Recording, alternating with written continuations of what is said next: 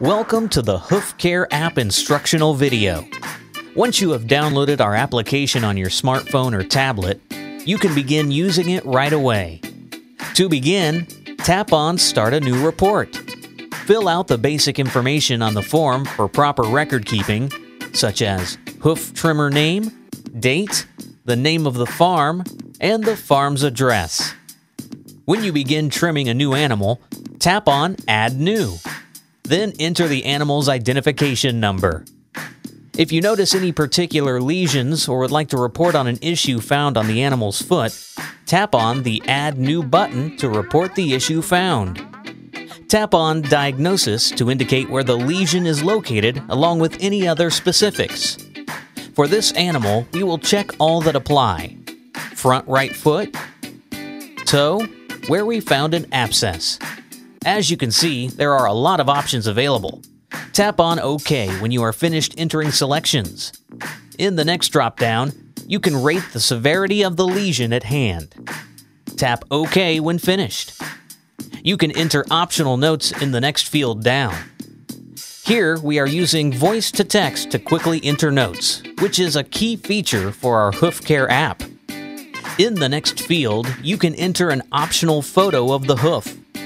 You can either take a live photo or use a photo that is already on file. When you are done entering lesion information on that foot, hit Save on the lesion screen. If you are done entering information for this animal, hit Save on the top of the animal page. This will bring you back to the main trim record screen. The app also has built-in counters, so you can total up the quantity of blocks, wraps, and treatments applied as you see fit. We recommend you tally these up before moving on to the next animal. If you are going to trim another animal, simply tap on Add New and repeat the same steps as before. So enter the animal ID, add any lesion information. Here you can see another feature that allows users to draw on a photo and highlight specific areas on the photo with arrows and other drawing tools. When done, be sure to hit the check at the top to save. Hit Save and save again. Some trimmers may simply wish to only use the tally feature and record animal IDs, while others prefer to create the complete report on all the tasks performed.